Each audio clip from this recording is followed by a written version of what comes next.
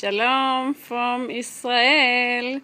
Here we are at the end of Yom Kippur, and it's Friday afternoon here in Tel Aviv, where we live in.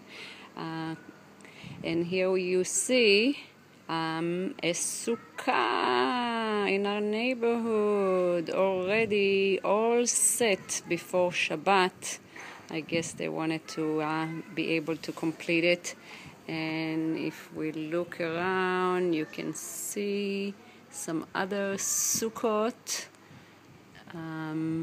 Also some that are, just a second, I'm gonna walk around and you can see some other ones over here, one that's being built, one that's finished on the balcony.